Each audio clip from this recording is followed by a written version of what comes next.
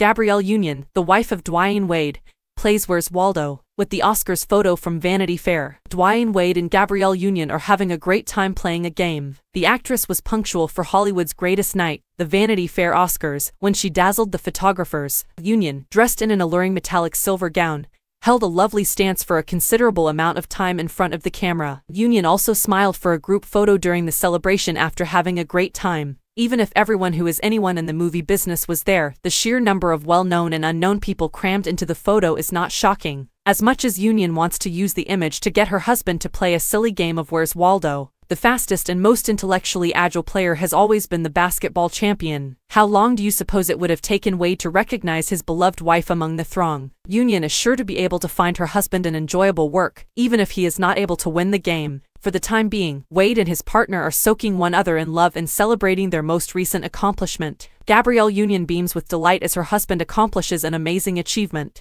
The three-time winner made a good entry into the corporate sector after retiring. That also includes a move into the entertainment industry as the Barber of Little Rock, produced by his production business 59th and Prairie Entertainment, received a nomination for Best Documentary Short. For Wade's children and wife, it was a proud occasion. Union was happy too. On her Instagram, she posted a few adorable party moments. All of the slides showed happy moments from the celebration, such as Union and Wade holding hands or the couple grinning broadly at the camera. "Supporting my man is the greatest award," she said as the caption, adding a large red love emoji.